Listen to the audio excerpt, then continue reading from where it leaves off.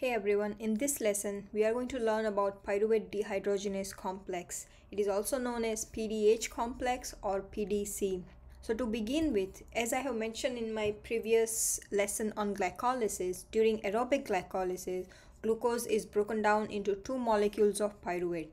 So what happens after pyruvate is being synthesized? So pyruvate is the end product of glycolysis and it must be transported into mitochondria before it can enter into TCA cycle to synthesize ATP. And this is accompanied by a specific pyruvate transporter which is called as mitochondrial pyruvate carrier, and it is also known as MPC. And with the help of MPC, pyruvate then crosses the inner mitochondrial membrane to enter into mitochondrial matrix, and once inside the matrix, pyruvate is then converted into acetyl-CoA with the help of enzyme pyruvate dehydrogenase complex. And this enzyme is called complex because it consists of three different enzymes, and we are going to learn about that soon. So once the acetyl-CoA is synthesized, it then enters into TCA cycle to synthesize ATP. Now one thing to remember that pyruvate dehydrogenase complex is not a part of TCA cycle, but it helps synthesizing this acetyl-CoA, which is an important substrate for TCA cycle to synthesize ATP. Now, the focus of this lesson is to learn how pyruvate is converted into acetyl-CoA and what is the role of pyruvate dehydrogenase complex in this reaction. So this is the overall reaction of oxidative decarboxylation of pyruvate to acetyl-CoA. So pyruvate is first decarboxylated into carbon dioxide, and then following the oxidation reaction, it is then converted into acetyl-CoA, and the reaction is carried out by an enzyme called pyruvate dehydrogenase complex. And these enzymes also require 5 different coenzymes. Those are thiamine pyrophosphate, lipoic acid, flavin adenine dinucleotide, that is FAD, nicotine adenine dinucleotide, that is NAD+, and coenzyme. And in the process it also generates one molecule of NADH. Now before we go into the detail about this reaction, I first want to quickly talk about the enzyme itself, that is pyruvate dehydrogenase complex. So like I mentioned, pyruvate dehydrogenase complex is a multi-molecular aggregate of 3 enzymes and 5 coenzymes. So here we have enzyme 1, which is called as pyruvate dehydrogenase, and this is bound to coenzyme thiamine pyrophosphate, also abbreviated as TPP, and TPP derives from vitamin B1, that is thiamine. And enzyme E2 is known as dihydrolipoyl transacetylase, and it is covalently bound to lipoic acid and coenzyme A, and this coenzyme A derives from vitamin B5 pantothenic acid. And E3 enzyme is dihydrolipoyl dehydrogenase, and it is bound to cofactors FAD and NAD+, and FAD derives from vitamin B2 riboflavin, and NAD+ derives from vitamin B3 niacin. So now that we know the enzymes and the coenzymes, now let's talk about the different steps of reaction of oxidative decarboxylation of pyruvate to acetyl coenzyme A. So this is the molecule of pyruvate, and step 1 is the decarboxylation of pyruvate.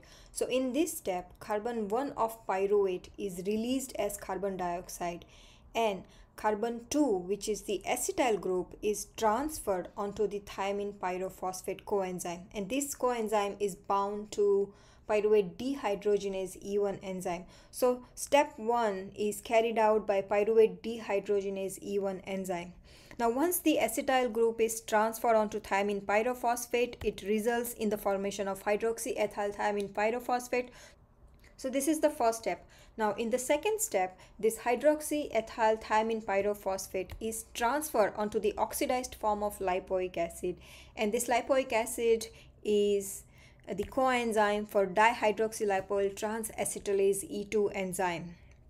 So once the hydroxyethyl thiamine pyrophosphate is transferred onto lipoic acid, it reduces the disulfide bond of this lipoic acid and results in the formation of acetyl thioester of lipoic acid. So here you can see that there is one thioester group on this lipoic acid. Now in the process, thiamine pyrophosphate is released and which can then be utilized for second set of oxidation reaction. Next is step 3, and which is also carried out by the enzyme dihydrolipoyl transacetylase E2 enzyme, and this time this enzyme require coenzyme A. And in this reaction, the acetyl group from reduced lipoic acid is transferred onto coenzyme A, and as a result it synthesizes acetyl coenzyme A. And while the acetyl group is transferred onto coenzyme A, the half reduced lipoic acid is now fully reduced. Here you can see that there are two thioester group. They are also called as dithiol. Couple of things which are important in this reaction. First thing, that nobody wants to keep this acetyl group. Acetyl group is transferred from one molecule to other molecule until it eventually synthesizes acetyl-CoA. And second thing, the coenzyme which are being used, that must be recycled in order for them to be utilized for the another cycle of oxidation reaction. So we saw that thiamine pyrophosphate is recycled. Now with lipoic acid, we started with oxidized form of lipoic acid, and then it was half reduced with one thioester group, and lastly it was fully reduced with dithiol. Now this reduced lipoic acid must be reoxidized in order for it to be used for the next cycle of reaction. Next is step 4, where the reaction is carried out by the enzyme dihydrolipoyl dehydrogenase E3 enzyme, and this is bound to cofactor FAD, and in this reaction E3 enzyme promotes the transfer of two hydrogen atoms onto FAD. As a result, FAD is reduced to FADH2, as well as the reduced lipoic acid is then reoxidized, and this oxidized lipoic acid is now available to be utilized for the next set of oxidation reaction. Now in step 4, the hydride ion from this FADH2 is transferred onto NAD plus to synthesize NADH, and as a result FADH2 is then oxidized into FAD. So this is the overall reaction of oxidative decarboxylation of pyruvate to acetyl coenzyme A. And one thing to remember, that as I mentioned earlier, one glucose molecule is broken down into two molecules of pyruvate. That means in this overall reaction, there are basically two NADH molecules are generated and two acetyl-CoA molecules are synthesized. And once the acetyl-CoA is synthesized, it then enters into TCA cycle to synthesize ATP. Now let's quickly review this reaction in a different schematic format. So here we have pyruvate molecule, and first step is the decarboxylation of pyruvate, where carbon 1 of pyruvate is released as carbon dioxide, and carbon 2, which is the acetyl group, is transferred onto thiamine pyrophosphate with the help of enzyme pyruvate dehydrogenase E1 to synthesize hydroxyethyl thiamine pyrophosphate. Subsequently, hydroxyethyl thiamine pyrophosphate is transferred onto oxidized form of lipoic acid, which is the coenzyme for E2 enzyme, and as a result, lipoic acid is reduced half with the acetyl group attached to it, and this also releases the thiamine pyrophosphate, which can be used for another cycle of reaction. Now the acetyl group, which is attached to reduced lipoic acid, is then transferred onto coenzyme A to synthesize acetyl coenzyme A, and as a result the half reduced lipoic acid is now fully reduced with two thioester group. And subsequently E3 enzyme, which is attached to cofactor FAD, this promotes the transfer of two hydrogen atoms on FAD, which results in the reduction of FAD to FADH2, and this also reoxidizes the lipoic acid, which can then be used for another cycle of reaction. And furthermore, lastly, the hydride ion from FADH2 is transferred onto NAD plus to synthesize NADH, and as a result FADH2 is then oxidized to FAD. So this is the overview of oxidative decarboxylation of pyruvate to acetyl coenzyme A, and this is a different schematic, and to be honest, this is the kind of schematic you will find in most of the textbook, and I find it very confusing. That's why I thought I will actually present the reaction in 5 different steps, so when you refer the textbook it will be easy for you to understand the reactions. So overall, we learned that oxidative decarboxylation of pyruvate synthesizes acetyl coenzyme A and carbon dioxide. It also generates NADH, and the reaction is carried out by pyruvate dehydrogenase complex, that is E1, E2, E3, three different enzymes, which also along with their 5 different coenzymes. Now, next thing I want to talk about is the regulation of pyruvate dehydrogenase enzyme. So in certain condition, when there is too much of pyruvate is being converted into acetyl-CoA, first thing during the reaction, NADH is generated. And secondly, the acetyl-CoA which was synthesized, that can enter into TCA cycle to synthesize ATP. So if too much of pyruvate is being converted into acetyl-CoA, it increases the level of ATP, acetyl-CoA and NADH in cells.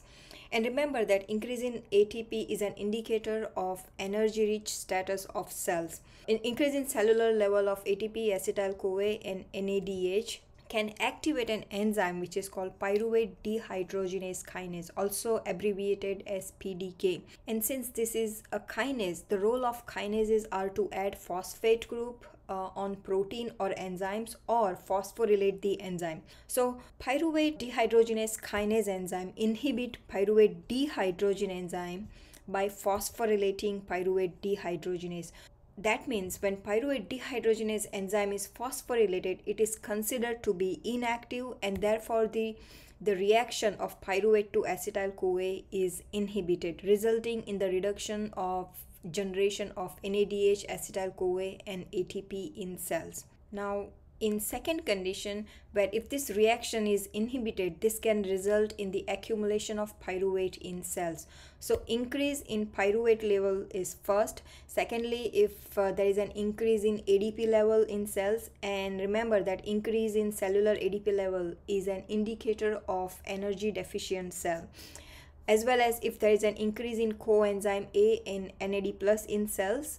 And we just learned that coenzyme A and NAD plus is important for oxidative decarboxylation of pyruvate to acetyl coenzyme A.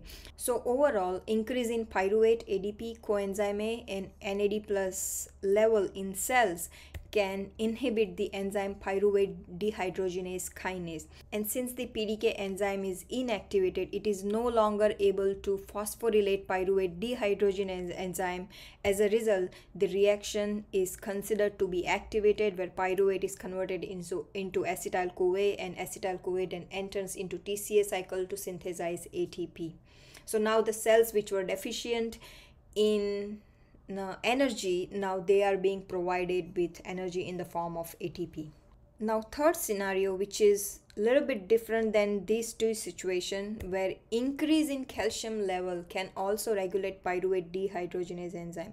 So increase in calcium level in cells can activate an enzyme which is called pyruvate dehydrogenase phosphatase. And remember that phosphatase enzymes are different than kinases. Kinases add phosphate group, whereas phosphatase enzymes remove phosphate group from the enzyme. So pyruvate dehydrogenase phosphatase enzyme activate pyruvate dehydrogenase enzyme by removing the phosphate group from pyruvate dehydrogenase. And remember that when pyruvate dehydrogenase enzyme is not phosphorylated, it is considered to be active, and therefore the reaction of pyruvate to acetyl-CoA is also activated. Now the calcium is, why does calcium activate this reaction? And there is a very important reason behind that.